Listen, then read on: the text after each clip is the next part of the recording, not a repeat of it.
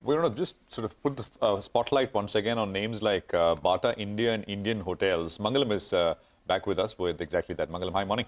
Morning. So one is a Tata company, the other is a Bata company. The Tata company, Indian Hotels, has reported its best ever quarter, highest ever revenue, EBITDA, margins as well as net profit. Premiumization, premium travel, premium experience is doing well. And in a seasonally strong quarter, the company has just gone ahead and shown its mettle. Occupancies have increased, average room rates have improved, and the cash on their books is also 1,800 odd crores. For Bata, there is a struggle for sales growth. In fact, the growth is just about 0.4%, and that's weighed down on their margins, and that's weighed down on the net profit as well, which is down about 30 odd percent. The company has had to activate demand by spending more on advertisements. So they've spent higher on other expenses by about 20%, and that's increased as a proportion of sales.